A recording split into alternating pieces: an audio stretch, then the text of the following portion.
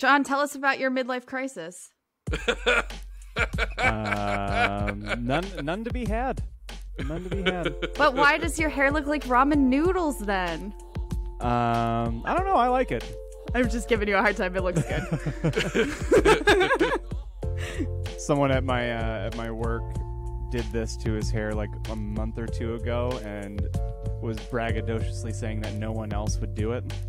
Like, he wasn't even trying for reverse psychology. He was literally just trying to have the biggest dick in the room, and I figured that I was turning 30 soon, and it would be a very, very funny bit. And worst case scenario, my hair is always short, so it's not like it's going to look like fresh. Bad forever, yeah, my hair grows pretty fast, so it's... What's the worst that's going to fucking happen? I just take the Shane look for a month without the good beard. Starting to really wonder about your ability to stand up to peer pressure. What's that? Dewan told me to make a song, and he's like, "Fuck you, you won't." And I did it. Somebody at the bar said, "You won't dye your hair this color." I did. Yeah, life's short, and so's your hair. And that's you got to put some fun colors in it before it grows out. No, fuck that. He doesn't go that far. I would do anything for love, but I won't do that. Okay, fine. Teal. Is that what you want? Bet. Captain Peer Pressure? Bet. Oh, yeah, we just have to bet him, and then he'll do it. You will never do that. Never put teal in your hair. Fine. You would never. Here you go. Hey, anyone here into heroin? Bet John won't do it. Bet John won't do it. Well, and that's how I got hooked on heroin. Hey, John, can you just dye the sides of your head like black, and so you look like a little skunk? I don't know. Can you dare me to do it? Dare you? You dare won't you right do it. now? Bet. Done. Fucking done. He's gonna do it on air. You think right anyone's now. gonna? You think I'm gonna let myself fail a bet? No way. Not today. Not in this economy. I'll take every dollar I can get. In this work we do. Gotta understand. Tony I can't Soprano. lose face around the guys. Well, Courtney, do you remember the Tony Soprano song you sent me? Oh, the one with the Tony cat. Soprano. Yeah. Life's gabagool. Yeah. Hold on. So I saw on a post today something that is going to harken to a glorious callback for us. Does everybody know what your drag queen name is? John Watkins. No. Sprinkles McFingerdick over here. No, so it's supposed to be your, and it wasn't specific because I just did this with Melissa as well. It is either your grandmother's first name and then the last candy that you consumed. Oh, I wish I had a Clark bar. Oh, that would have been great. I got to think about the candy because I don't remember the last time I ate candy. I don't believe in candy. Yeah, so my glorious name that I will be using on stage this coming Sunday is going to be Wanda Clusters. It's good for everybody. It's not candy. I have to think back on the candy, but maybe Miriam barbecue chip. Barbecue chip. Yeah, it specifically said sweets that you had, and I think that's definitely. I mean, fuck, what was it? So My life mine has changed. so it's not Becky's pussy. No, he said something sweet. Oh well. Yikes. Let's return to this comment. Yes, Courtney. Mine would either be I could pick Marlene or Norma Jean, and then it would be Kit Kat. So Norma Jean Kit Kat. I'd see it. I honestly can't remember the last time I had candy. I love that Michael's just searching the heavens. Well, Michael and I I think are in the same boat. Like, I don't remember the last candy that I ate because I don't really go in on. Okay, like, sweet well, candy. what is the flavor of LaCroix you're drinking right now? Then Okay, let's do that. you Wonder Bread looking motherfucker. I am Miriam Guava. Okay, Miriam Guava. I think sounds like perfect. main stage down at the Tropicana. I'm ready for it. Shoot. Fucking What is Michael's the- still what is the searching for a LaCroix's, clue. like Pamplemousse or something like that. Pamplemousse? Pamplemousse. I don't remember it. I don't read it. I just snap How it do you open say and drink grapefruit? it. How do you I make wish- this thing say grapefruit? I really wish that the bit had worked and that anybody cared how horribly Michael pronounces, nonsense, because Yeah, it's a never-ending run of material just frothing out of this boy's mouth. I feel like the only people that think it's truly funny are the people that have to listen to him talk the most, which is us. Yep. And that's what we learned. Because Yep. Courtney and I actually, we sat down with that video for what it took us like a decent amount of time to kind of like conceptualize it. Yeah. Sorry that the kids weren't ready for it yet. I'm not You know, hip with taste the is subjective, so Yeah, Hence, we have a popular podcast. exactly. allegedly. So then my name would be Marianne Grapefruit, I guess. Checks out. Well, as per usual, thank you for killing the bit, Michael. You're welcome. I thought you And wanted speaking of welcome, consistency. Yeah, if I wanted consistency. On the wrong goddamn show. And speaking of which, welcome to the Disinformed podcast. I'm Shane. I'm John. I'm Michael. I'm Courtney, allegedly. Whew. And I want to start off the show Uh-oh. by saying big shout out to now superfan Michael for having made my life far more interesting this week and proving me wrong that there is somebody other than my mother listening to this show. And that makes me very happy. So thank you, Michael. Much Yes. appreciated. Michael. Yay, Michael. It's a great name. First time Yeah, I've you ever did said not that, sound yeah. enthused. Is it because your name is Michael, so you can't sound enthused when you say your own name? No, 'Cause you that's sounded actually... that sounded very like, yay, Michael. I feel like he says I'm that sorry. in the toilet every evening as he's trying to crest himself Yay, over the lip. Michael. Yay, Michael. A little positive affirmation is important. Yeah, but Shane, you are right. It is nice to know that sometimes the abyss will talk back.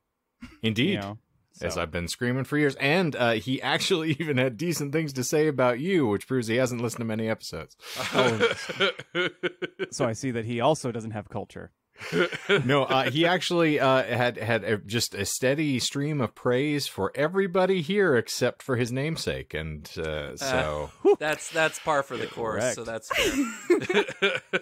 there can be only one, I think. And he's angling to edge you out, Michael. He can It's take going to the be job. a great Michael war. Watch out. Oh, geez. It's almost like, what was it? Was the Nathan War or something I can't like that, remember of, the like, earlier name. this year? Yeah, Uh-huh. I can't either. Well, regardless, I feel like it's the tagline for AVP is whoever wins, we lose. So in any event, what we typically do on this godforsaken show is that we will delve into a random esoteric topic, and in the course of explaining it to one another, we will lie about it. And it is incumbent upon the other co-hosts to ferret the facts from the fiction and, try to win some non-existent points to prove that we have some semblance of worth in this reality, and I'm not entirely certain that's true. Validation. Validation? Validation. Valedictorian. Valid nation. Like I got my parking ticket. I'd like it validated, please. In the thunder rolls. Quick aside. Phoebe Bridgers covered Metallica's Nothing Else Matters, and it's amazing. I don't know why you saying The Thunder Rolls reminded me of that, because it's not the same band, but I just needed to get that out of my system. Okay, I'm done. That should was listen a very quick aside. I'm actually quite impressed. Vocal golf clap. Well, you just have to talk faster than everybody else to get your lines out, John. I do. If I want them to get in front of the other guy. Yeah. Yeah. Jamie Taco. Yeah. Still don't get it. Nor do I want to. I think you should leave. Whew. Been barking Well, that tree for years. in that case, then. He was talking to me. Wrong kid died. Well. Michael's been cut If I in had a half dollar pretty every bad. time I was told that. Your tuition to be paid? I could buy out my college. If you'd stop creeping around the morgue down there at the school, then I imagine folks wouldn't have to say it to you perpetually. I mean, it's my favorite haunt. I love going there. Trying to get live fish or dead girls, apparently. That was Just- almost a good transition, but that's next week. So we're actually doing. Yes, I'm just gonna leave you hanging like that. We'll tease it for next week, maybe. If you think I'm letting you pull another week of this shit out of your ass, you're mistaken, my Oh, friend. this is gonna be. This better be the awkward. best episode of your life. I like to think so, but Make that's Michael what I do tell all myself the for everything. intros. Oh God, no. Hard pivot. So we're going to talk about something different this week. So the Bristol stool scale. Ooh, I am still interested to hear about that. So, but before I don't need your pity. it is not pity, it's genuine fascination. I love just random units of measurement for just like stop inane and go. bullshit. Fine, whatever. There are 5 lies today. Woo! Yes, and as a request from John, I am going to give just a very, very light TLDR from last week. Oh, Christ. What? Did he, have a bout of insomnia through the last episode, or what? No, he said he had quite a week. I just didn't really retain anything. That's how most of my episodes go, so that's what fair. else is different? Yeah. In the last episode, we met Oh, Christ. Chuck Dederich. I will Still not Diedrich, don't care. but join the Mr. club, motherfucker. Charles Chuk Dederich, a recently sober AA junkie. Since AA, that is Alcoholics Anonymous, only did alcoholics, Chuck thought he'd do something similar, but with all types of addicts, not just alcoholics. He first called it tender loving care, before incorporating it as Synanon. His techniques centered around quitting drugs cold turkey and the game, where participants hurl insults and scream at each other as a means of releasing pent-up energy. Otherwise known as a podcast in the modern parlance. Mm-hmm. After gaining sympathy through getting arrested over zoning violations, his program exploded with popularity. He opened jazz parties and the game sessions to squares or non-addicts, and Hollywood ate it up, so much so that Synanon was made into a movie in 1965. We ended last week's episode with Chuck's declaration that the program was not a success, and ended the concept of graduation, because once an addict, always an addict. Since thinking got an addict on drugs in the first place, Chuck reasoned maybe Synanon should do the thinking. Okay. Now, let me start by diving a little bit further into Chuck's rationalization to his followers as to why he ended graduation. Without continued peer pressure, most ex-addicts relapse around 90 days after leaving, at least from what he said. Because full recovery was not happening in Chuck's eyes, he thought it would be a better idea if these ex-addicts would remain with Synanon forever. With Chuck's help, these ex-addicts could be used to form a utopian society, designed by Chuck, of course. Chuck was familiar with Walden's Pond, if you guys are familiar with that, by I'm not. Ralph Waldo Emerson. He was a what Shane? Are you going to correct me on my pronunciation of his name as well? No, the fucking book is entitled On Walden Pond, you simple fuck. That's what the fucking source said. It said, well, your Walden's fucking Pond. source is wrong, you simple sack of shit. So if you want to start spewing this nonsense for another hour and a half, at least try to peddle it to the fucking passersby, because I'm not buying it anymore. Chuck was familiar with the Jesus works Christ of Ralph Waldo Emerson and B.F. Skinner. Just in case you don't know who that is, he was an American psychologist who developed behavioral analysis and designed operant conditioning. Essentially, there's a thing out there in the psychology world kind of called a Skinner box. And it's a way of, it's almost like the ring the bell, get the slobber. Skinner, hardly know her. Skinner damn near killed her. Oh. Essentially, a lot of sounds his... of the lamb sharp twist. Skinner is all about behaviors and how to change behaviors in people and animals. He also designed a human utopia in his 1948 novel Walden 2, which came from the same source, so it could be written completely different. It sounds like a made completely up thing. Is Walden 2 made up? No, that was true. I don't know why he decided to call it Walden 2. Is it like not... 2 like TOO or like 2? No, like the number 2. That would have been better than Walden 2. Like Walden as well. 2. Yeah. Yeah. So essentially, Chuck has been reading up on some utopian ideas. In 1967, the same year he ended graduation, Synanon expanded into the beautiful Club Casa del Mar, a massive beachside hotel in Santa Monica. It quickly became a center and dormitory for drug treatment and business operations. Once purchased, Synanon pressured old club members, because it was a club, like a hotel of sorts, to leave, since they still owned property in the hotel, which they did not take kindly to, and issued a lot of complaints to the city about it. Complaints to the city led to the city making a grave mistake, one that it had already made several years prior.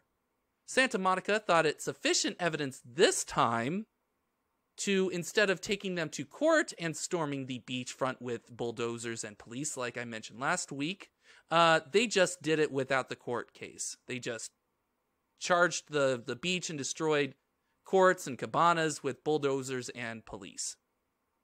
A second time. And it went about as well as the first. The city of Santa Monica claimed that it owned part of the property right on the beach and wrecked the joint, as they did prior. Old Chuck appeared at a press conference and declared the city had fallen into the hands of mad dogs and Synanon would sue them all, which he did. Santa Monica surrendered the case, and as a result, Synanon became untouchable. They no longer had to obey zoning laws, and sympathetic donations came back with a vengeance. Synanon used this flood of cash to buy up property everywhere, quickly becoming Santa Monica's largest landowner.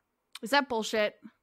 No, that was actually a really fascinating piece of information. Chuck and Synanon also started getting more into real estate as a means of raising money. They had also, when they were originally registered as a drug rehabilitation program, they registered as tax exempt, as a nonprofit. Mm-hmm. So it was interesting that Chuck was also making money through other things. And I'll also cover a little bit later on, because I mentioned business operations. He does get into different types of businesses, and real estate was one of them. Well, before we digress too much farther, I realized I got so angry. Did you actually say Emerson previously? I probably did. Just assume that I said it wrong. It's easier that way. No. Who did you say wrote Walden? Ralph Waldo Emerson? Okay, that's bullshit. Is it not? I No. thought that... Then I can't trust Henry, that source. It's Henry David Thoreau. Oh my god. Okay, I'm not trusting that source. Okay. All right, that's cool. And I was the so episode is canceled. mad that it just like blew past me, and I was like, it's either a really great lie because you knew I'd get pissed, or you don't know what the hell you're talking about. We are called the Disinformed podcast We for are. a different reason this week. Indeed. Well, all right. Because So now Michael's there's 5 actually plus 1. We are not Disinformed today. educators. I am not by any stretch of the imagination for myself. Except the when other you thing- get paid to do it. The reason why I'm also hot is because I'm sitting here going like, if I'd let that go on for another 5 minutes, all of my bona fides would be removed if I had let that shit slip past me. So God, I'm gonna have to double check that after this episode and like just purge everything from the record for future references. okay. Well, I you apologize for that. No, you're fine. wholeheartedly. It just, I realized I went real hard because I got upset, and then for good reason, because apparently none of that was credible. So you can remove me screaming at you if you want, and we'll just do revisionist history, and we'll play it another I'll keep way. it. Okay, And all right. People apparently enjoy me being screamed at, so Well, why would I deny the people what they want? you got the syllables right though. Oh, good. Ralph Waldo Emerson, Henry David Thoreau. Yeah, tomato, potato. Yeah, Where was I? Oh, okay. So, I mentioned that they bought property in Santa Monica. They also started acquiring property elsewhere, including a large industrial building in Oakland, California, turning that into a residential facility. He also bought open land in Tamales Bay, Marin County, and in Tulare County, both in California. They mentioned the counties a lot in a lot of the different sources instead of the actual towns, I guess. So I had to include them as well just to be completionist. It's a California thing. That's fair. I'm just shocked there's a place called Tamales. Either that or I'm butchering it. Who knows? Either is possible. Yes. With graduation gone, Chuck thought up another way to entice more people, though not necessarily addicts, into the fold. In 1968, he established a new type of Synanon membership, the Lifestyler. You know, for all the hip and trendy people that want to join. Members of this group were allowed to have jobs outside of Synanon, and they could even live outside of the Synanon community. Pretty good idea, right? You still live the life you want, you know, have your do whatever you want, but you're living the Synanon lifestyle. So it's a church. That comes later. So what, are you just accosting random passersby on the street and yelling at them in order to play the game, or? Well, kind of. But first you had to sign up for it, and you had to pay for the membership. Okay, so they just trap people on the street and then leave them with a tape recorder? Yeah, exactly. Strap them to a chair with some duct tape, and all of a sudden, would you like to play a game? I mean, have you not seen the homeless people in, like, LA? Like, that's what they do normally. Yeah, fucking A. And set up tents for blocks and blocks, you know, cordon off street corners. So the price, which is why they couldn't just accost homeless people, the price was pretty much you had to give up most, if not all, of your income to Synanon. So you were pretty much signing all of your money away. But, you know, it's worth it for the lifestyle, I guess, if you really want. This new influx of cash was far more stable than donations, which would ebb and flow depending on if something else, you know, happened, like he got arrested again, you know, yada, yada, yada. And it helped replace the government grants that Synanon was weaning itself off of. And why was old Chuck declining these grants? It was because they came with a catch. The catch was that there has to be some kind of independent examination and verification of success rates. So, hold on, is that bullshit? No, not for the grants that they were originally applying for. Okay. They needed to be, because the grants were for drug rehabilitation, they had to have some sort of independent verification that they were actually useful, right? Yeah, the government is kind of big on having some sort of accreditation eventually. Yeah. Eventually is a key word. Uh-huh. I was going to say, based on people that I know and their experiences, they did not have those things in place, but were able to get grants. So that's why I was like, maybe not. I mean, it is a different time. The 60s were a lot more different, I guess, for lack of a better term, because I can't think of another word. More to describe different it. is a better term, yeah. More different. More yes. different. The golden ages, as some people are like to say. Fucking hippies. Considering that Chuck had said that the success rate of his program, even though if he called it a failure, was between 80 and 100%, it should be very easy to independently verify that, right? But no, they just kept cutting those grants, especially because they were getting easier money from other people, like the Lifestylers. So remember when I mentioned business operations? I'm going to go a little bit into that. So they ran a business selling promotional items like get well soon balloons and event cards, kind of like Hallmark. Even though they sold a lot of them, but some of them were kind of like based off of addiction or recovering from addiction. Those didn't sell much. Shane, give us like 3 card headlines right now for addiction. Happy recovering from your addiction card. Happy you stopped drinking yourself into a coma card. I can't. Heard you're still shitting yourself. There you go. Best wishes. In addition to these promotional items, Synanon Enterprises also ran gas stations and did a lot of real estate or landlords like apartment buildings. They also made pottery, which I thought was very odd. It wasn't a lie. That was just, they sold promotional items, real estate, gas stations, and they made pottery. I mean, you could put the two in sort of like a formulated pincer, and that you could sell a card saying like pots, the anti-pot. There you go. Yeah, I would buy that. Be a pothead of a different feather. Here's a planter, you fucking junkie. At its height, Synanon was generating some $10 million per year in revenue from these ventures. Bullshit, not 10 mil. It was 10 mil. Jeez. At is the that 10 absolute mil? high.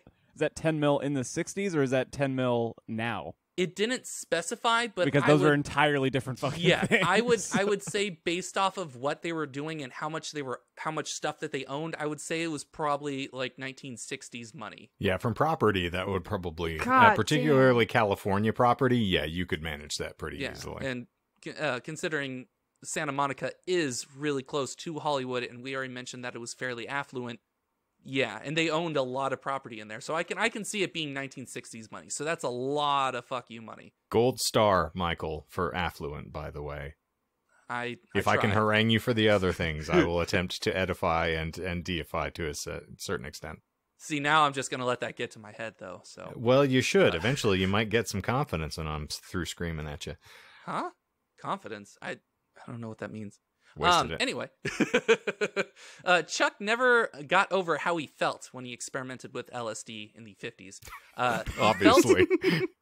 It really changed his life. There was actually another source that I have that's in the show notes mentioned kind of like researchers that took part in the LSD experimentation that said that he reacted far differently than a lot of other people in the experiments.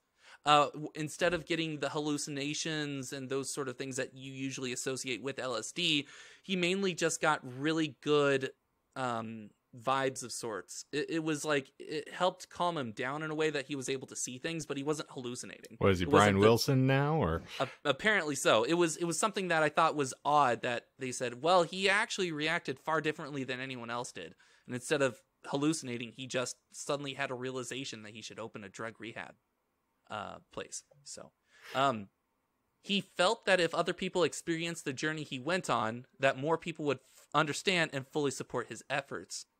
Since LSD was extremely illegal, and encouraging mass LSD use throughout his company might be a little too much for a drug rehabilitation program to endorse, Chuck, his name is Chalk now, Chalk Smash. Chuck sought other, more legal avenues to recreate that euphoria. Air quotes on the legal. This seems really bizarre to me that you say, I took LSD and it made me want to stop doing drugs. It's like saying he opened up a door in his mind. And he went into his mind and he found out that he didn't need the LSD, but he needed to take the LSD to open the door to know that he didn't need the LSD. It's like saying the first time I got laid made me want to be a monk. Well, I mean, we've all had hookups before where you're like, "This is it. I'm done. I don't need to find this thing ever again." I'm swearing off the game. And let alone, I'm also going to encourage other people to join the monastic lifestyle in my fashion. Yeah, don't go down that road. A lot of Have you ever heard about road. abstaining from sex? It's pretty cool. All the cool people don't fuck. Is that called an Epstein bar? Or? That actually is. I mean, that is the incel movement, is it not? Like the involuntarily celibate. I thought it was. Just I guess it's voluntarily. Yeah, I was going to say it also. Like it is slightly different. You can't become incel after you've had sex. I guess that's true. It's one of those, you can technically. I was going to say, look at Ben Shapiro. He's at least had sex once. Yeah, at gunpoint. I with saw another man. This is a loaded gun. Wife right? had This is a loaded gun. No, and we're gonna have sex against his will. Yeah, exactly. His wife was like, "You're gonna go." Shapiro, you gonna lay down right now. There's Listen, can we talk about this for just a second because I'm kind of opposed to this sort of thing. Like, no. Okay. Now put this ring on your finger. Okay, we're married now. How You're dry do you go down want in the desert. God damn it. There was like 17 branches of that Ben Shapiro joke. It's just spread like roots. Choose which one you like most. And let us know in the comments. Or leave a review saying it. You don't have the balls. Yeah, we're going to check the YouTube video and it's just going to be John, just like 10 comments, 10 reviews. Yeah. He's just going to hear it like, you know what? You're right. Fuck, they can't tell me what to do. Fuck, I'm going to say it right now. Oh, I'll leave a comment if you dare me to. You won't, no balls. You won't leave a comment on every single YouTube video that we made. You're right, I actually won't. Exactly. Hey, Ben Shapiro, you dummy thick. Now dummy up and let's do this. I'd read that fan fiction. Ew. You would read any fan fiction. Don't act like there's like some miraculous thing that needs to be ticked off for you to read it. Yeah, You've read the dumbest shit on the planet just for the love of the game. You didn't even know it would do anything for it. You just had it on file. That is true. Coming soon to Disinformed fan friction, Butt Shapiro. There's the all-anal final chapter.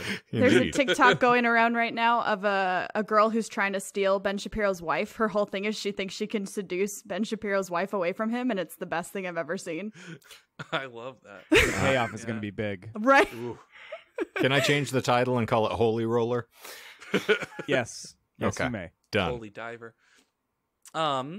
So I mentioned, seeking legal avenues to recreate that euphoria.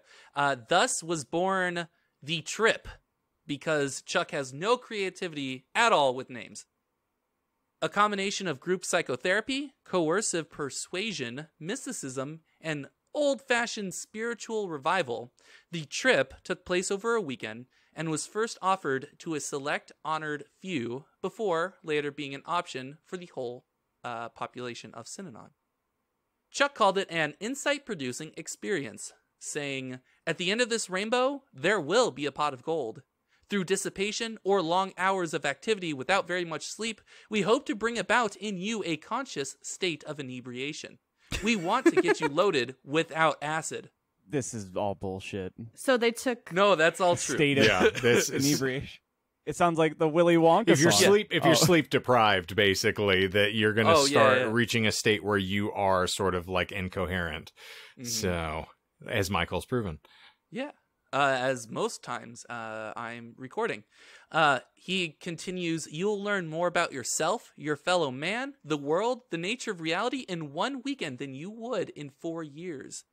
Let your ego go. Let things happen to you. It's a feeling of closeness to each other we are after, the death of the ego.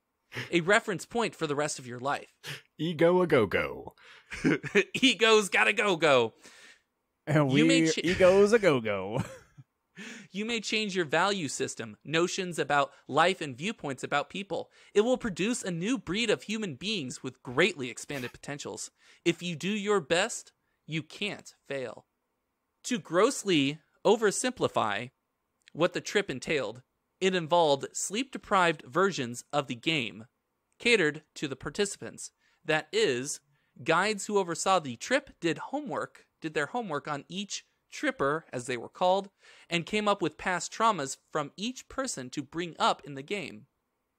During these hours-long sessions, leadership participating in the game would explain to the tripper that they were not really chosen as an honor, but they were chosen because they were resistors, part of the, quote, dummies that hold Synanon back. Chuck would also say during these sessions, during the trip, maybe one day we will just put dingbats like you against the wall and wash them off and bring them back into the human race. What? What? Yeah. No. Yeah. No. Yeah. So is said he that. going to like masquerade upon them? And Pretty much you can tell anyone anything when they're 72 hours of no sleep, just getting constantly screamed at. I see the People's Temple kind of parallels here that you were referring to. Yeah. Mm-hmm. Couldn't they just done ayahuasca and then like moved on? Like, wouldn't that have been easier? You would think. Better yet, just spit in each other's mouths. Go on a vision quest. At the end of the trip, the trippers would be led into a great ballroom when they were greeted by other Synanon members who would congratulate the trippers for a job well done, and everyone would participate in group hugs. There was a lot of celebrations going on. Also, they were chipper trippers. Yeah, exactly. You would take them down to their lowest low and then bring them back up to just immediately, to do anything to change their behavior to become more dependent on them. Sometimes, though, these congratulations would get a little too excited, and there were multiple cases where hallucinating trippers would engage in an orgy that would have to be quickly broken up. I mean, that was the first thing I thought immediately once I went through. Is like, yeah, some folks are gonna get a little stimulated here. Yeah, you get celebrated like, hey, you made it, you survived, and then you get a little touchy feely, and then you get a lot of touchy feely. Which, because Whose I job thought is it to break that up? The people that would be congratulating the trippers. So not the trippers themselves, but the people that are like, hey, you did a good job. You know, like the people that would be clapping as you drop walk to your down the knees aisle. and like, let me thank you back. Can I call bullshit on the orgy thing then? Because that's almost too close to trying to stimulate Shane. I feel like if that's my impulse, you had to do it for me. Yeah, that was bullshit. There was elephants on acid all over again. As far as I know, the orgies never happened. All right. But I'd assume... And that's when the orgies started. Yeah, that's where they were ended. I assume...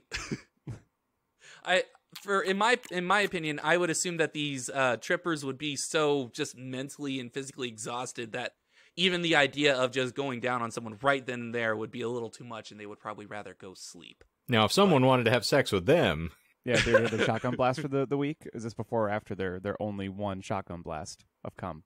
What? No, you're not allowed to masturbate during the game. Thought rules were made to be broken. Well, I guess that's fair. I actually, now I think about it, I don't know, because it's not physical. It's not physical harm or anything like that. So I think if they did do trying to ejaculate towards someone would in fact violate. That's fair. So I feel like that would not have the face, neck, or chest. Then no, I feel like it would have an even more dramatic impact if you're sitting there just belittling someone while hard stroking. Oh God! No, that's you're a miserable fuck. Who's a dirty boy? No, that's just John's search history. That's not this. That's fair. It's actually how he and I met. Christian Mingle was a very different place back then. We met on Only Farmers Don't Lie. I asked if I could plow your back 40. I said, I've been waiting for you my entire life. Indeed. Come to me. Come on me. That's what I was saying. True. So, everyone... Bye, Courtney. And she has left the building. Is it because your camera was frozen? Yeah, that's it.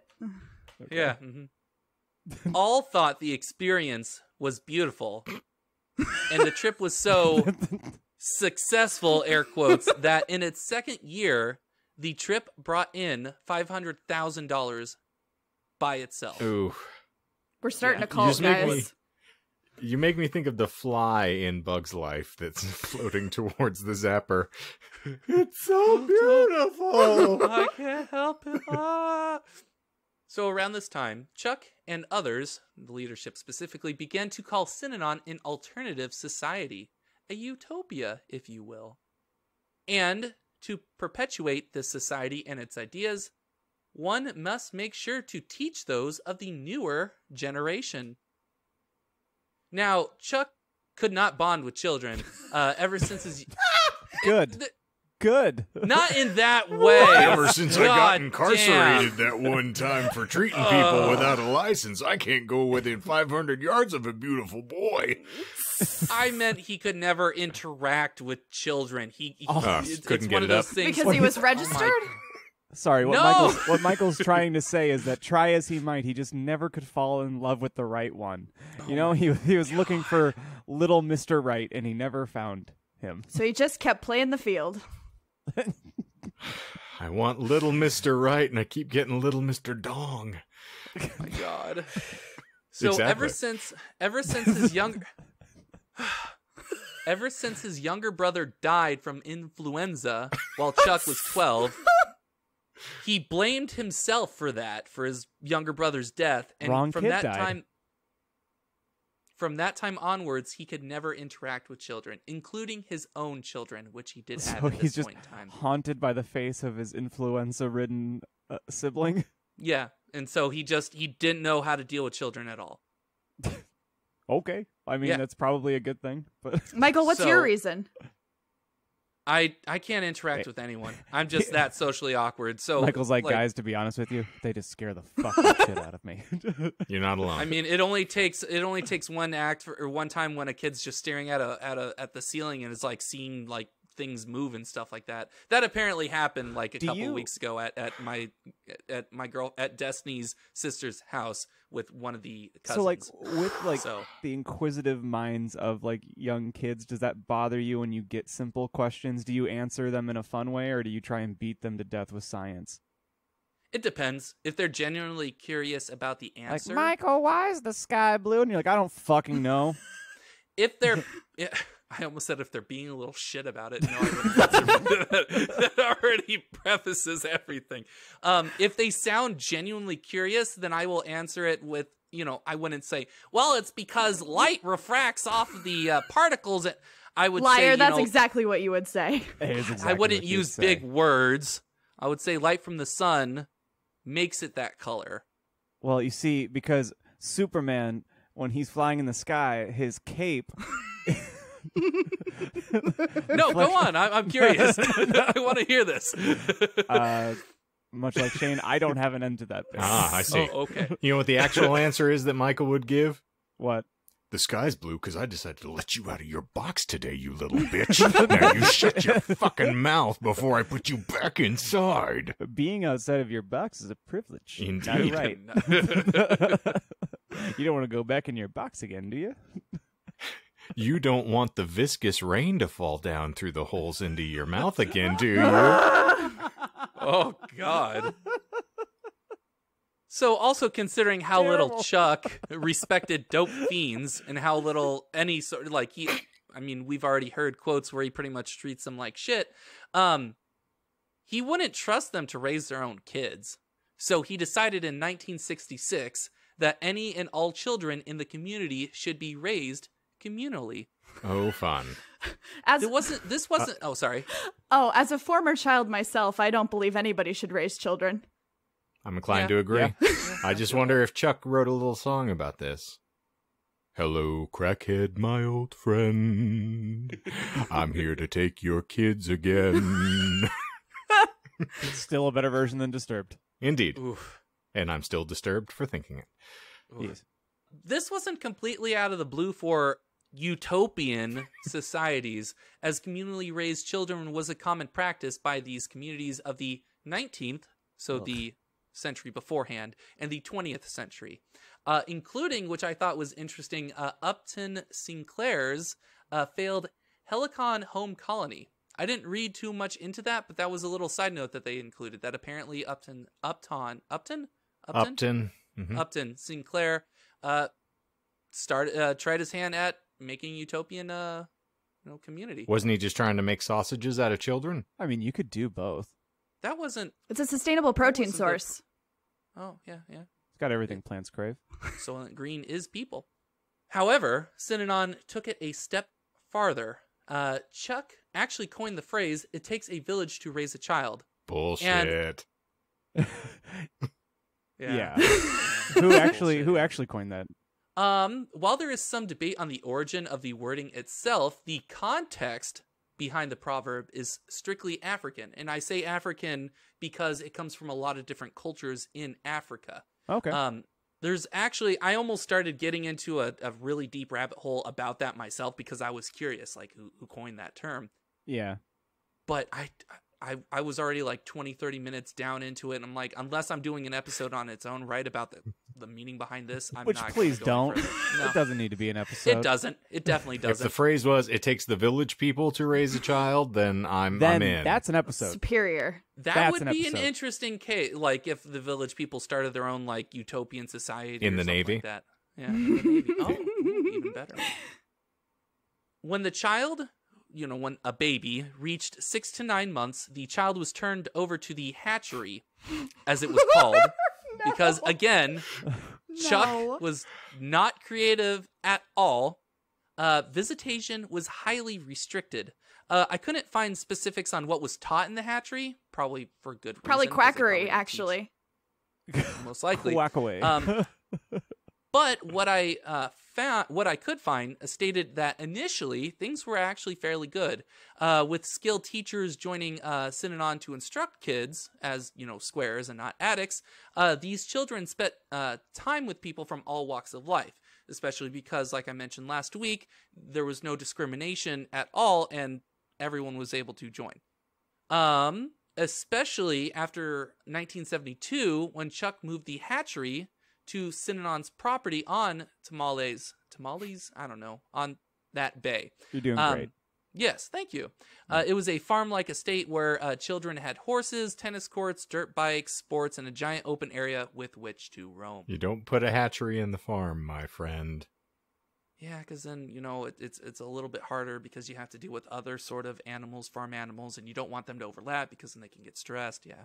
Some animals are more equal than others. You said Very that last true. week too, I believe, right? Probably. I mean, not I've said last it a week, lot. Then, yeah.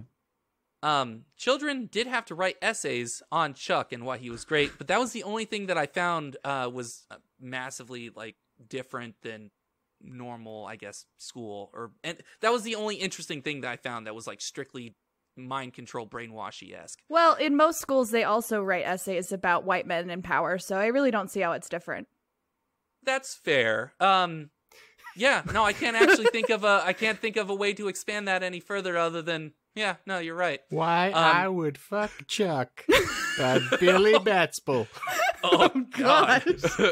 Firstly, Chuck seems very virile for a man of his age. Secondly, his wife is a sex worker. And I think he knows how to does it. Ex-sex worker, thank you. Ex-sex worker. Dun, dun, dun, dun. The theme song's just got so many possibilities. That is true.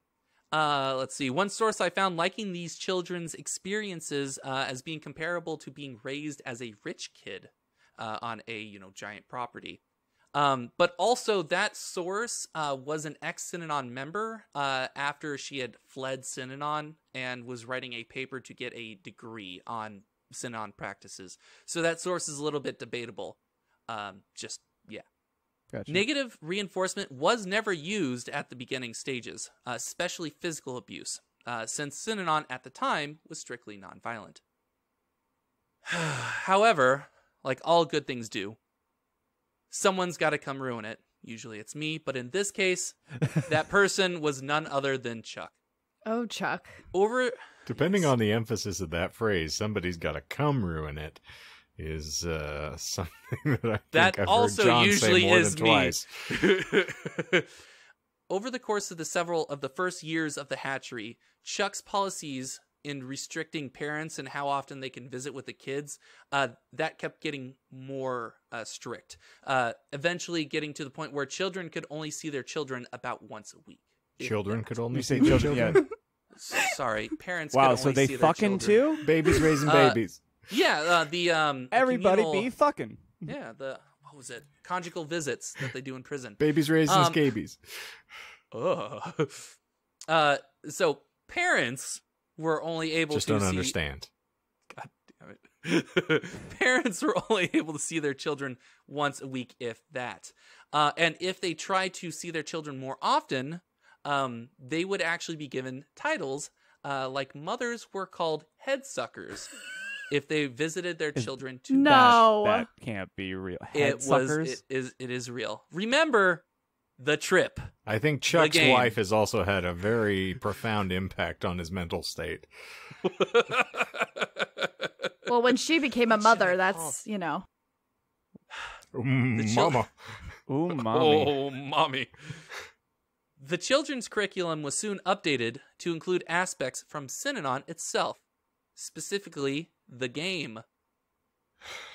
So children did have to partake in the game. This also coincided. God, fuck, I say that word wrong every time. It's okay, little buddy. At the same time, Synanon started to take in juvenile delinquents who were sent there either by court order or by juvenile agencies. Since Synanon was originally a drug rehab facility, kids caught with drugs, including We're given weed more. And a puppy.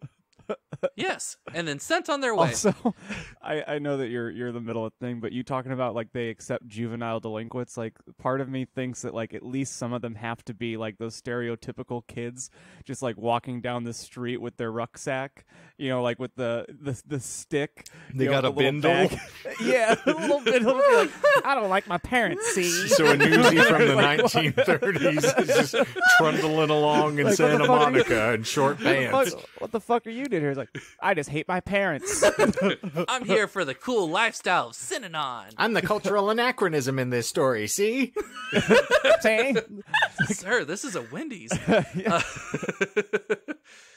So kids caught with drugs were specifically sent to Synanon. They didn't necessarily have to be addicts if they were just caught smoking a doobie, because again, this was the late 60s, late 60s, early 70s. What the fuck? Since it was around that time, Yeah. everyone partook in weed. If you were caught with it as everybody. a minor, straight to Synanon. Judges were actually like kind of given kickbacks as well if they were sending these kids Synanon's way. These kids did not want to be there, obviously, especially if it was like, oh yeah, I'll take this doobie once for the first time in my life. Oh, got caught. Well, unless you're talking about Rucksack Randall, he chose to be there. Well, of course, he was the one exception, because it beat working in the newspapers, for 2 cents a week to help feed his 13 other children through the Great Depression. Now, admittedly, Bindle Brad was also particularly fond of enjoying his time in the hatchery as well. This is a call for a new animated and series. Yeah, Bindle Brad and Rucksack Randy, though, they don't get along. No. They're from No. two different sides of the They're farm. pretty salty, so they get pugilistic with one another from time to time. And the terrible part is they're roommates. Oh, I'm so gonna how will they live smash with you each right other? in the And mush. even worse, they're blind. Wait, no. They're blind. No, they both have rucksacks and bindles, so they're basically playing human pinata with everybody around them, just whacking everything. Where's the candy?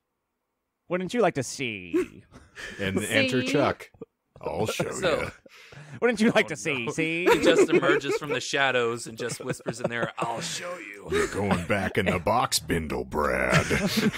Jesus Christ. This is getting darker and darker for me because now we got Bindle Brad and Rucksack Randy, and now Chuck to me in my head is Palpatine.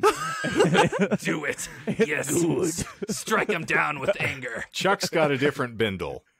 Oh, no. True. So here's So- the thing. You work the totem on top the scrotum, and then you can actually have some tender diddle viddles. God.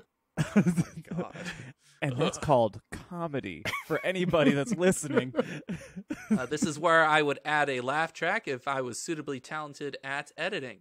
And all that really entails is just ripping it from YouTube.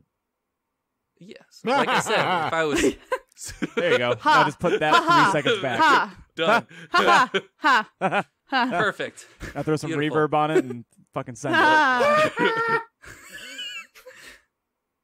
So unlike Rutsack Randy and Bindle, Brad. whatever Brad. his name, yeah, Brindle Brad, all Brindle other kids that were sent there as part of their court order did not want to be there, and so resisted any sort of education or training on Synanon. And Chuck's On sexual Synanon's part. overtures. They said no too many times. This was around the same time Chuck started clamping down on how Synanon was run. In 1970, Chuck decided that he should quit smoking for health reasons, and decided that, it would help if everyone did the same thing. And so he banned cigarettes from Synanon. I'm going on a diet, and you're all going on the diet with me. I cook and I clean. Yeah. Many people outright quit and just left the organization. Smoking. Fuck this, I want my camels. It also saved Synanon several $100,000 a year in cigarettes. I Wait, didn't so write prior, down the specific. yeah, prior to this, prior. it was just a cloud of perpetual smoke. Hemorrhaging. I mean, Yes, yeah. even to this day, that still, if you go into a drug rehabilitation clinic, they encourage you to keep cigarettes. Yeah. Because you still Really? have something to fix it. Yes, they will still, like, if you've got cigarettes, we encourage you to keep them because that'll help you have something else to fixate on. Hey, you want some heroin? Smoke a cigarette. Is that part of Okay. lie? I mean, you're still lighting something. Because it was actually Chuck's accountant that was like, we really can't afford the cigarette habit anymore. We got to cut that out. No, he was actually, I can't remember if he made the decision on his own or if he was recommended to by a doctor to cut out smoking. But also keep in mind that in 1970, he was 57. So it wasn't like he was a young chicken or spring chicken. It or was whatever. about that time. He was probably waking up with the good amount of lung butter, like. Yeah. I don't know Probably Chuck caught up to him. personally, but I believe that he probably doesn't believe in doctors. He actually does take, like you mentioned, a diet. I mentioned this later, but he actually cuts refined sugar from his diet as well and forced that upon all the members of Synanon. It just keeps getting worse and worse. So, since you've read about him for a little bit, just to bring it to modern day real quick, do you think in current times that he would be for or against life-saving vaccines? He never seemed like one that was against it. Okay. He would try and take control over it, and try and dictate how he wanted to distribute or do whatever he wanted. As long as he could be the one to choose how you got the vaccine, that was all that mattered to him. That would be all that mattered to him. So essentially, if you're anti-vax, you're worse than Chuck. Yeah. Did you hear that, Mom and enough, Dad? I guess. Take that, Mom. I wish I ran away to Synanon. And he made Brindle Brad and Rucksack Randy fight each other. That's just evil. for fun. And also, speaking of which, if the phrase Fauci ouchie has ever left your mouth, I plan on beating you with a bindle at some point in the near future as well. Anywho. So the refined sugar and the smoking, these were examples of the kind of top-down control he had over the lives of Synanites, which were what they were called. Is that Hellraiser? That's biblical. Yeah. That's actually, Come on, Shane, I feel like Cenobites it would actually have been better to use for the followers of Synanon. Well, That that's would have been a lot of fun. adorable. That is pretty the cute. second you walk in the door to the hatchery is like, we have such sights to show you. Hey, Courtney, that's also a horror movie that I think you should watch. I definitely think I should watch that too, because I still have yet to. Fun little, 80s, right, Shane? Yes, Early 80s? late 70s, early 80s. It was shot in the 70s, but yeah. It holds up. It still looks It's so goddamn fantastic. good. I don't care what anybody says. It's still my favorite. It's great. Well, that was the time in cinema where a lot of Practical. special effects, where everything was. I'm gesturing with my hands again. I'm Synanon sorry. Cinema. I'm just gonna do this. I'm just gonna gesture like I'm Italian. Cinema. Hey! I don't think they do that. They probably I think that's don't. pretty It's offensive. it's a very offensive stereotype, and I do apologize. But I'm you still going Italian? to embrace and do. Is that your thing to do? Actually, no, I am not Italian. Wow. So Yeah, that's Wow. why you have that taste in pizza. You cinnamon sugared shithead. Guys, I gotta use that tangent because I'm gonna start a secondary TikTok where I make pineapple desserts and put pepperoni on them. That's so good. I love it. Is this a real thing? Are you really going to do this? I'm working on it, yeah. Oh, it's so That's fucking good. You should also just post them on. Just post them on the Disinformed. Yeah, just cross post it. Okay, Yeah, great. exactly. There you go. Do Yeah, it, I do don't. it on I your don't know how it secondary works, so account yeah, and there then you throw it go. onto the Disinformed just for the funnies of it. So it's No one's gonna care. pineapperoni. Like I'm gonna make like a pineapple upside down cake and I'm gonna take the cherries out and put pepperonis instead and it's gonna be great. Are you going to make them balled up and look like Like cherries, little- but they're actual? Well, you can make flowers out of pepperonis. Oh, that's true. Well, congratulations. You have officially determined that I will never eat another item that you offer me ever again. I beg to differ. She this will tempt you with such delicacies. Oh, she's going to try.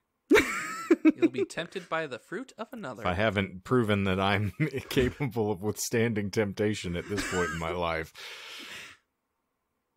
So, Chuck would act on an impulse, rationalize his behavior, and then claim that had been the plan all along. Just like he did with the cigarettes and with the refined sugar. Once you get caught, then it's like, yeah, I knew exactly what I was doing. Mm-hmm. So I think I made a passing remark last week about when the game made a sudden transition. We're going to cover that now. In 1973, during a session of the game, a woman started talking. I don't know why I wrote this. I must have been delirious. A woman started talking mad shit about Chuck's wife. While this was par for the course, for some reason that day, Chuck took this very, very personally. He got up, slowly walked over to the woman, paused, and then cold clocked her on right on the side of her face. No. She fell to the floor, and he calmly walked out. You said now- in the previous episode that he threw a beverage on this individual. I'm glad someone Oh. remembered. Yeah, that was bullshit. I was kind of hoping it was the him walking up and being like, "Hey, what's up?" What the 5 fingers say to the face? I was thinking more the Nicolas Cage Wicker Man. Just That's what the reference was. Yeah. Okay, all right. Jesus, I'm with that you. was for you, Are Shane. you guys yeah. really gonna like just berate me into watching this fucking movie? It is one of those things where it's so bad it's partially enjoyable. I can't say it's good by any stretch of the Is imagination. that also the title of your biography? It's passable. It's actually what he puts in his Tinder profile. I'm so bad I'm partially passable. Like corn. Yeah. Partially void, mostly passable. I'm okay some of the time, but not really. Yeah. No, it's bullshit. Chuck grabbed a can of soda and poured it over her head. That was the only thing he did. I said no refined sugars. Here's cancer, bitch. Later on, he apologized, but then almost immediately recanted his apology and rationalized his behavior as justified. hey, listen. About the soda earlier, I'm really sorry that you're a little bitch. You should have just taken it like a champ. So like I would have. Chuck is undiagnosed bipolar. Oh, definitely. Oh yeah. He, Trust me, I've been on the internet, so I'm an expert on mental health. I am an armchair psychologist, and I can definitely say, based off the reading, that he has bipolar. Yeah. He later explained, "I gave the woman a lesson in manners." You sure did. Fucking nailed it. And mayonnaise. Mayonnaise. This opened the floodgates, especially for the kids that were resisting previous Synanon treatments. So he just started pouring soda on everybody? No, people started beating each other during the game because, and Oh my not God. beating off. Damn it. Beating. Thanks for clarifying. We each were, other. yeah. Mm-hmm. Super worried. I just saw the light in Shane's eyes. I just and I'm went like, back to Chuck doing the rub and tug, just terrorizing everybody God. walking around the room. He's just running pointing to the it at people, him like, just, "Ah!" Who's getting the what shot you today? see. What did you say about my wife? She's a great woman. That wasn't soda this time. So his Mike Tyson's Punch-Out character is Soda Popinski. Just occasionally the screen would just be covered in white to obscure the character. Speaking of which, mine was Bald Bull, by the way, for those playing the home game. Nice. So no one has played Mike Tyson's Punch-Out on this call. No. I know of the game. I've seen but... clips of the game, but I've never played the game. Well, you're going My to play the friends told game me right it now. existed. Listen, you're stupid, you're ugly, and your mother dresses you funny. Yeah. Here's true. the soda. Here's the soda. So, kids were praised for ratting out other kids breaking the rules. Naturally. Kids would be beaten if they resisted at all, and after being beaten, would be subjected to the game. Thus began the Punk Squad, because, as we've mentioned many, many times, no. Chuck has no creativity when it comes to names. That's a little dated. Yeah. It was never No, a Punk Squad phase, is- Mom. Punk Squad was what he called In them. the 70s? Yeah. They're the Punk Squad. That was the name given to the juvenile rehab program. Okay. Because you're just a bunch of punks. Did the And it was also the beginning of the troubled teen industry. never which, if you mind guys the know- bullocks. Yeah, if you know anything about that, it all goes back to Synanon and the Punk Squad. We definitely don't have time to cover that topic. Oh no. Yeah, exactly. But I do want to say that I dug a little bit deeper, and I did find connections to like Dr. Phil, because a lot of his episodes. This was something that I remember from a previous podcast I listened to, but he actually sends a lot of the kids that are on his show to a specific ranch, I think in Utah. Mhm. A lot of the troubled teen industry is actually centered or based out of Utah. Yep. Because of the way their laws are. Yeah, it's called the with filling licensing and all that station. stuff. Probably. Mhm. But yeah, that's I just wanted to make like a connection there where the troubled teen industry started from Synanon. While I'm sorry, I just love gesturing with my appreciate hands. that I you gesture jazz with your hands. We hands. all do it. If I don't make fun of you, I'm not doing my job. Just gonna jazz hands. What it reminds me of, you and your hand gestures, is apparently there's a door greeting thing that's really popular in sororities, and you can look this up on YouTube. I've seen your wife do it. It's amazing. Yeah, it is a hellscape of like 40 women that all look exactly the same, opening up a door, and then from the corners, even from the top, because they get creative and would hang people down. Like when the door opens, there is just a barrage of women just waving hi at you, and then the door will shut, then it'll open it up, and it's just terrifying. It's horrifying. And that's what you are with your hand gestures. You're just terrifying everyone. Well, good thing most people that listen to this are just listening to the audio. Yeah. Well, listen, I've seen Labyrinth too, so. Wait, there's a sequel? We're helping hands. So, while this new violent version of the game was tested on the punk squad, it soon spread to other areas of Synanon, specifically splittees, so the people who left the program, because, as mentioned 100 times previous, not creative, suspected thieves, and, my favorite, perceived spies and enemies. To encourage more uniformity in response to this unforeseen threat, Chuck required that women and men must shave their heads and wear bib overalls. No. Yeah. You leave my family out of this. Originally, haircuts were for people that would act out. And it used to be they would get a dressing down, like they would participate in a special version of the game, but it eventually spread to being a literal haircut where they would have their heads shaved. And then literally dressed down because bib overalls. Hot. Nothing else, just that. Mm-hmm. He also required aerobics, running, and then, as I mentioned earlier, cutting out refined sugar, stating that such notions were a squeeze, his words, to get rotten fruit out of Synanon. Granted, Chuck was told to do these things by his doctors, from what I could tell, but it was probably just a coincidence. He probably just wanted everyone to be healthy, too. So, remember Tamales Bay, as I had mentioned and butchered multiple times previously? By this time, so as everything was starting to explode with violence, it had been massively developed. It contained not just the hatchery and the punk squad, but also multiple unpermitted buildings, a trash dump, and even a fleet of ships. If you call bullshit on any of those, bullshit. If you call bullshit on any of them, that's all true. At the other location in Badger, Synanon had hundreds of motorbikes and trucks, an airstrip with its own private plane, and a massive luxurious complex known as the home place where Chuck, his wife, and the upper echelons of Synanon lived. With all this stuff, the IRS figured in 1974 that maybe Synanon shouldn't be considered a tax-exempt organization, and challenged it. It challenged the status, arguing that Synanon was no longer a drug rehabilitation center, but an experimental society. Which was true.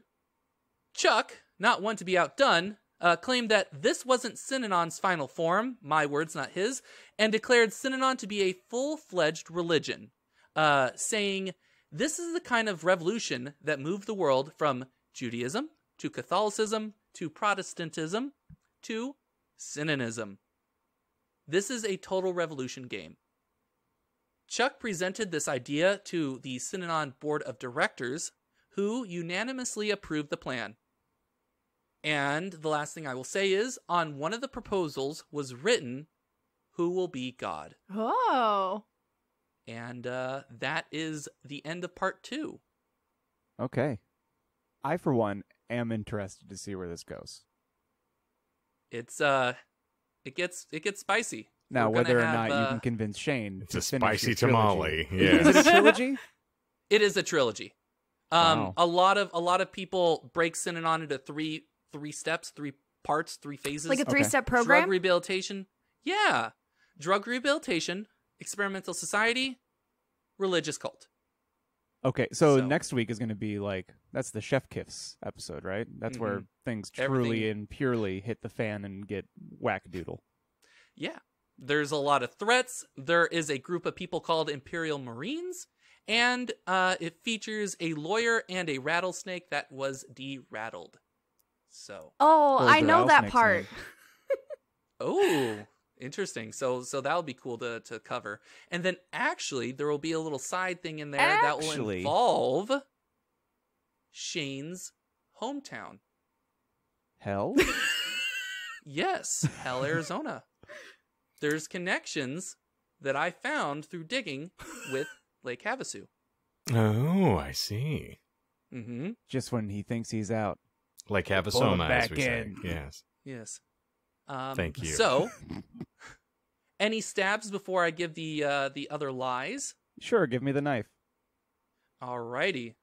So, the first lie, I had mentioned that Santa Monica had assaulted their palace, so to speak, twice.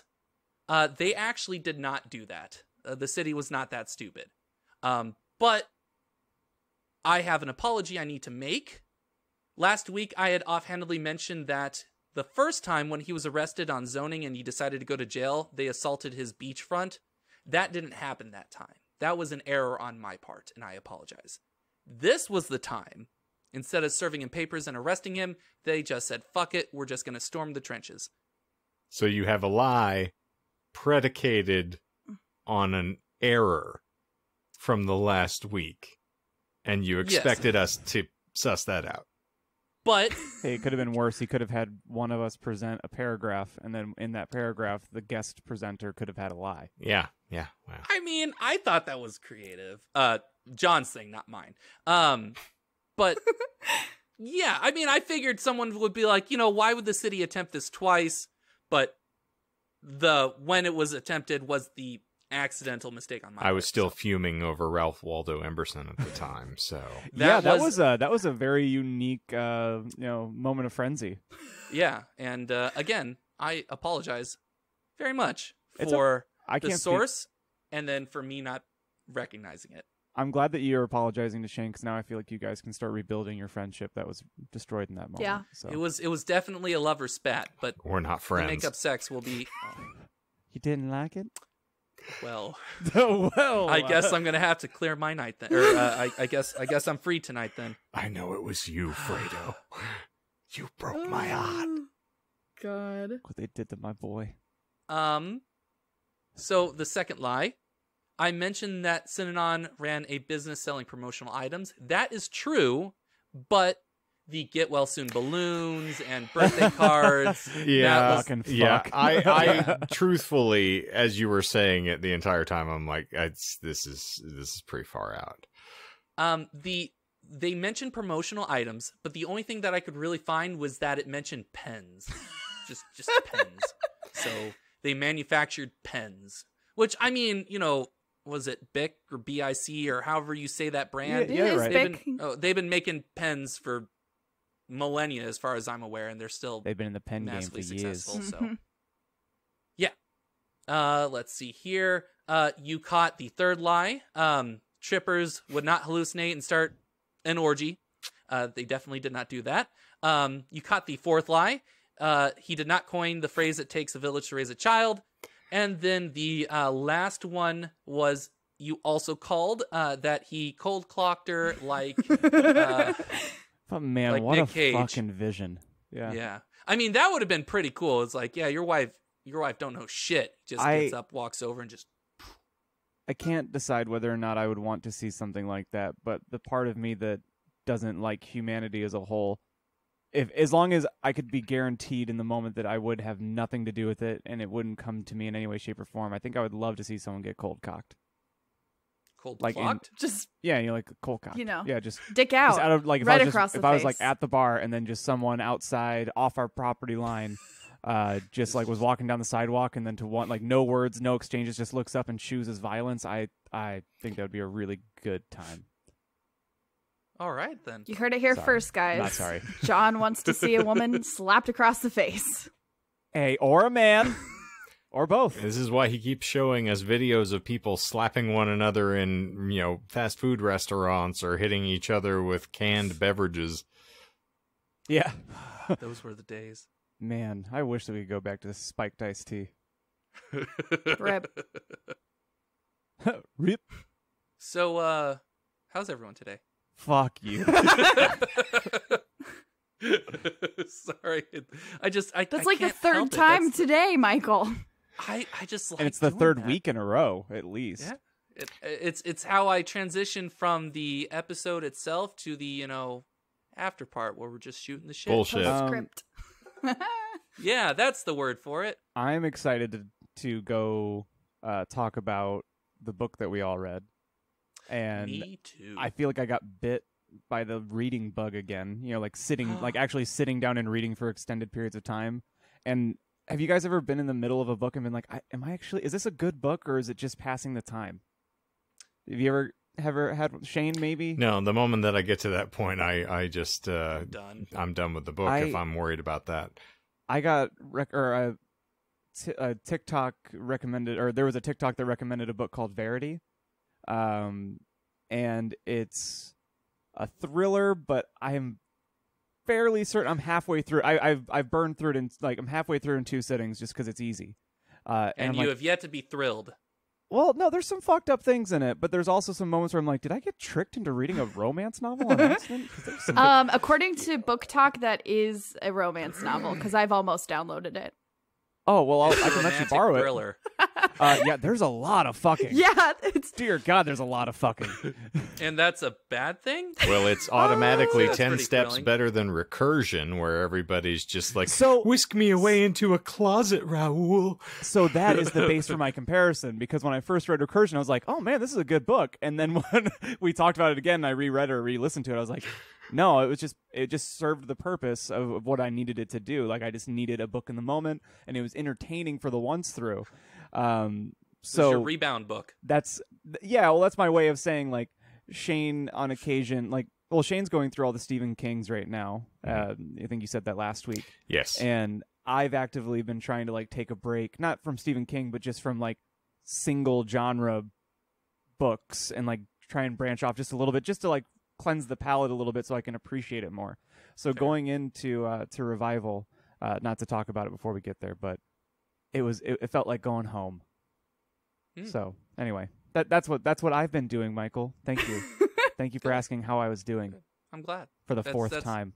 That's and you've given different answers every single time. Can I say I don't ever want to be consistent or complete? That's totally understandable. Guys, I have a Well, I'm confession. just Oh, go for it, Courtney. No, go ahead. Oh shit. No, I'm just a simmering bucket of rage as per usual. I mean, that doesn't need to be discussed any further. Well, despite all his rage, He's just a Shane in his cage. kindler, gentler Shane in a cage. One of these days, Oh, no. one of these days, you fucks are going to be funny, and I'll get to retire, and it'll be really One of these great. days, zip No. bam, boom, straight to the moon. What's your confession, Courtney? Guys, I'm struggling with Dune, and the reason I'm struggling with Dune is I had watched the South Park episode about Tom Brady's poop being the spice melange, and that's all I Wait. can think about. Holy shit, I didn't even remember that episode. Yes. I can go watch a South Park episode that has Dune references in it? Yes, and we watched it probably a year ago, and now every time they say the spice, it's a really good book, God. though. I'm really enjoying it. Are you listening to it? Yeah, I am. It has a really good cast. Mm-hmm. So John meant literally holy shit when we were talking about Tom Brady's Yeah. poop. All right. Yep. Shit. Okay. Actual Cool. shit. Indeed. Well, I'm going to find that episode. And you have to watch And, Right the now. anti-vax special they just did. Very funny. Oh, goodness gracious. Is that recent to this week? Yeah, like within the last few weeks. Holy shit. Okay, I had no idea. I will watch that because all of their pandemic specials over the past year and a half have been so on point as you would hope and expect from them. And like on brand. I feel like it's a return to form. Like having them have something to rally against is where they're the strongest, instead of like when there's peacetime and you can feel that they're just like, just swimming through shit to find something to write about. Well, in a week where we are the holiest of holies, because we've gone from a holy shit and holy roller to holy diver, I'd say that we're just all out of holes now. So that's Unfortunately. a good place as any to leave as we move for the end of Michael's stirring epoch that will be week 3. of Synanon. I'm Michael. I thought you were going to go into talking about our socials, and then there was just the pause. And Michael, we have I a feel link like you tree beat now. the life out of him. Yeah, we have a link tree. I gave up. Anyway, you know what to do, friends and neighbors, if you're digging what you're hearing on this grooving little show, and I have no clue why, unless you're, of course, superfan Michael. Or Steven. Big shout out. Nah, it's Steven's old news. Oh, okay. Bye, Steven. Damn. Bye. Moving on. Whoa, starting shit. We have beef now. I got a fresh paint of coat over here, so I'm ready to go. But no, if you're enjoying what you are encountering here, please go into your preferred podcast provider app, like, comment, and of course subscribe, because it's the only way that you're going to be able to get our new material, which wings your way every marvelous Monday morning. And of course, we are back on the tubes of you weekly. And I mean that as WEAK, because, you know, we're trying. We're still punching from underneath, but not sure we're going to make it all 10 rounds. And we're going to give you a fan fiction book discussion, and of course, just the occasional general nonsense and malaise that we do so much enjoy here amongst all of us.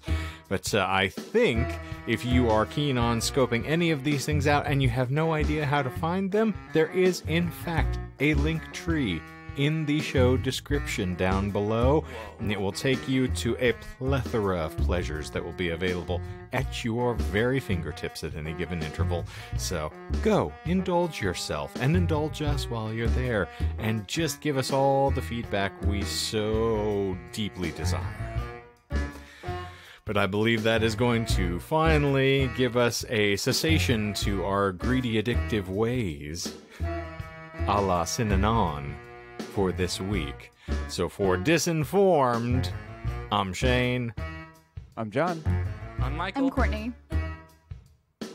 Zippity zoop, we're out of here.